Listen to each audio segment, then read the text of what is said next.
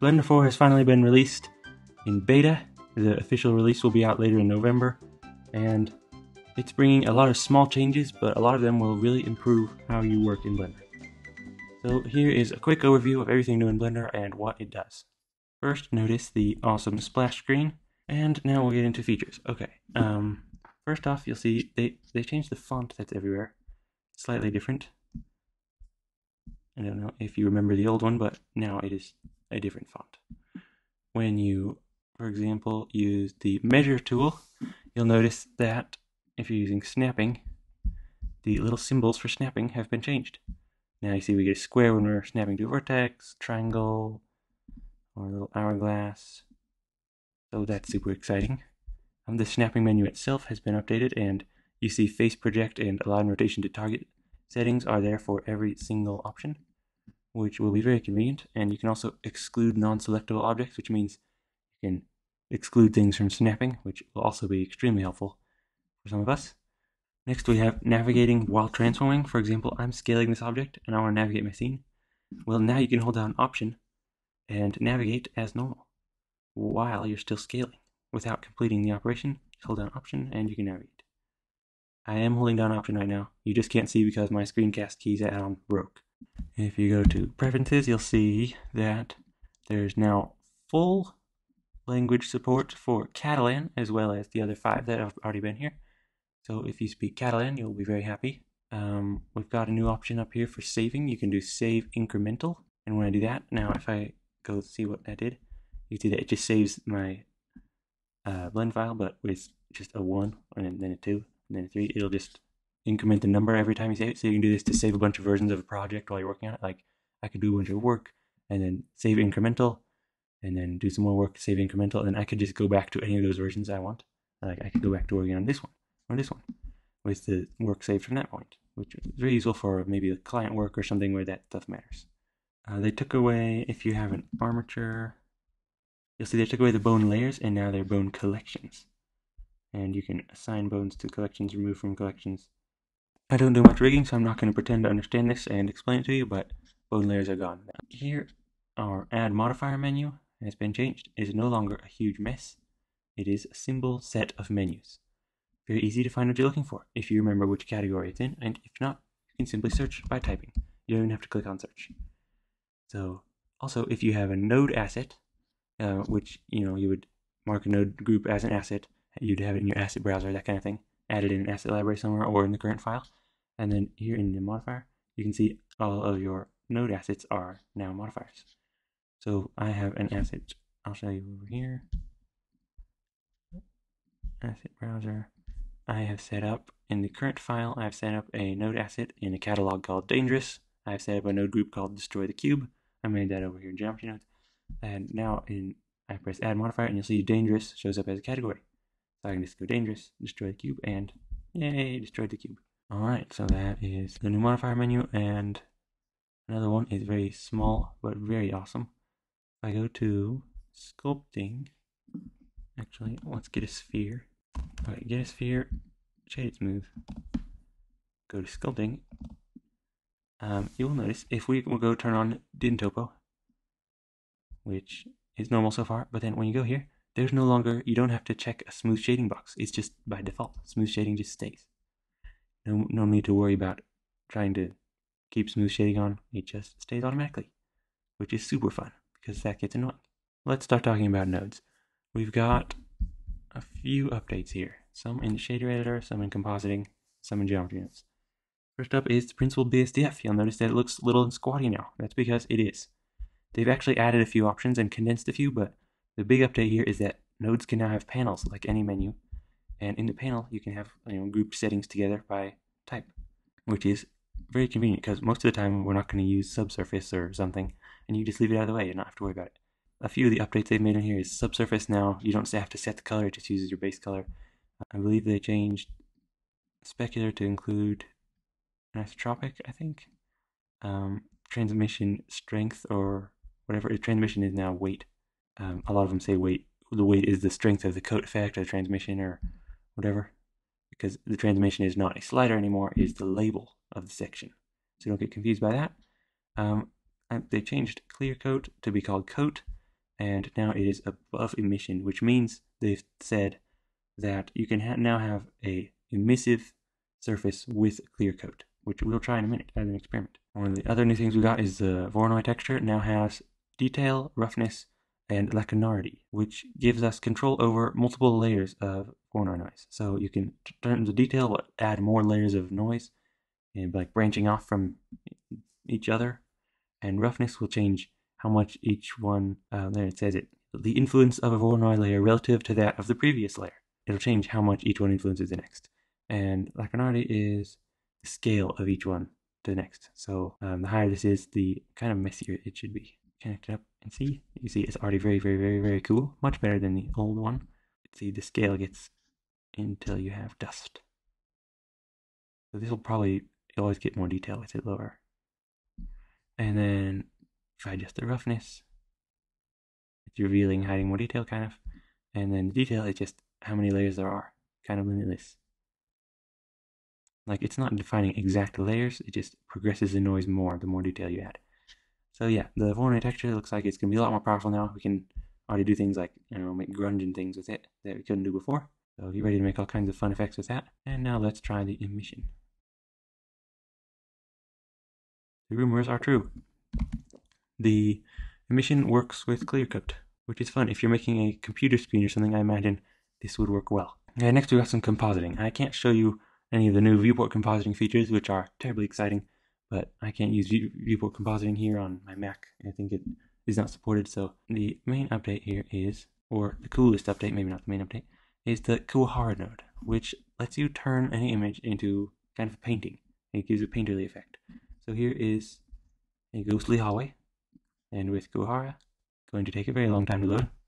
Still waiting. Now you can see it is transformed it into these little brush strokes, or blotches of color.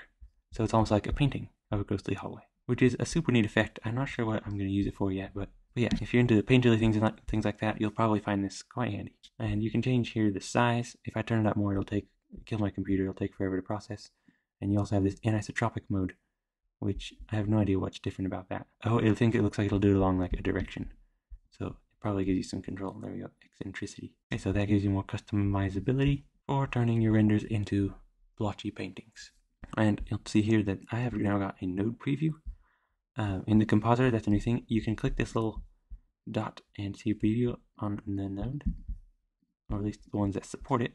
Yeah, so if I click this, I can turn off the previews, all of them, or I can turn it back on. Looks like when they have that icon, they get a preview. If the compositing was finished, it would probably let me enable it. So like maybe let's try another node, which is another one of the updates, by the way, is when you press Shift A to add a node, Shift A, you can just start typing to search. You don't actually need to, you don't have to press Shift A and then click here. Just do Shift A and then start typing. I'll just do alpha.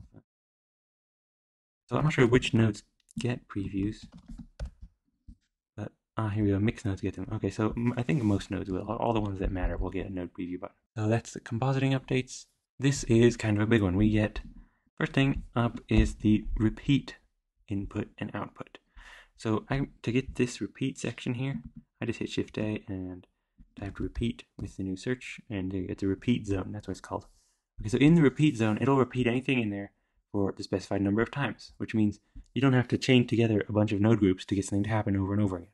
You can simply put it in a repeat zone and adjust the iterations. All I'm doing here is setting the position, offsetting it with a random number. So I can turn this down, and you'll see that it gets worse and worse and worse and worse and worse with each iteration. And you can do a lot of fun things with this, probably. For example, I could add a value. Now when I turn it up, it gets offset more and by in a different direction because it's totally random. But it's kind of like a small simulation zone that you have control of. So you can do anything you want with that. If you're a programmer, it's a for loop. Make fractals and things like that. If you put attributes in here and keep them each time around, like I could put in a scale and reference that every time. But that's too complicated for this tutorial. Okay, now if I shade this smooth, it'll look horrible, but it's just a demonstration. Set shade smooth. Okay, there it is. That's beautiful.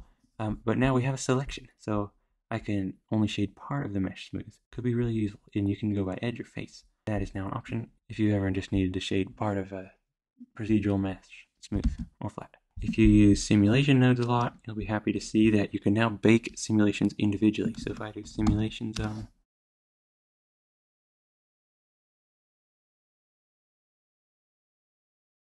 Okay, after testing, I have determined that this is a difficult feature to access. For some reason, I cannot get it to work. However, they did say it would work, so maybe it's not in this version I've got. Maybe it's going to be released when the official release comes out.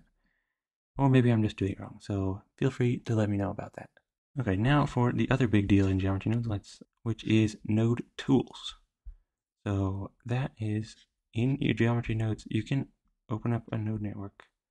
Let's see, I'll go in here and go to you can change up here, and there's a new context switcher, and you switch from modifier to tool. And now you're editing a node tool.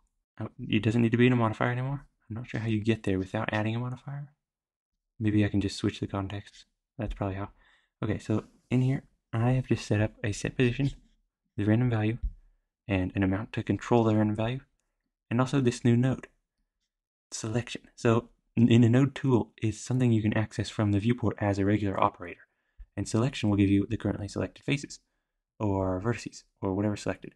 And you've also got nodes for, I actually don't know where to find them, but I'm not sure what category they're in, but I can also get select. I can get the selection, I can get the 3D cursor, I can get these are only available in the tool context, but you can get selection 3D cursor, you can get sculpt mode face sets, and you can even set the selection. Like I could set my selection when I'm done to be everything or something like that. Now, how to use these is you tab into edit mode on your object, and then I'll make a selection, those vertices, and then press this is the node tools button right there, and you'll see there I've got my tool. So I click that, and it applies the operation to the selected vertices as planned. And then here in the settings, I have got a little slider to adjust my property that I exposed in here, which is awesome. Now I feel like a real developer without having to develop anything. So yeah, that is super useful, and I'm not sure. I guess this set selection didn't do anything. I probably need to input a selection. Well, then we'll set the selection to that, which doesn't change anything, of course. Actually, it did. Select. I see it selected everything. Okay, so yeah, this node does work. I'm happy to report. Okay, that's it for nodes, I believe. We've got the repeat, bacon visual simulations, node tools. This is going to be extremely powerful. People will be able to make and distribute all kinds of tools, and we won't have to worry about the nodes anymore because all you have to do is use them like a tool. So that will be very fun to see. And let's talk about some rendering. First up is something called AGX. AGX is a new view transform.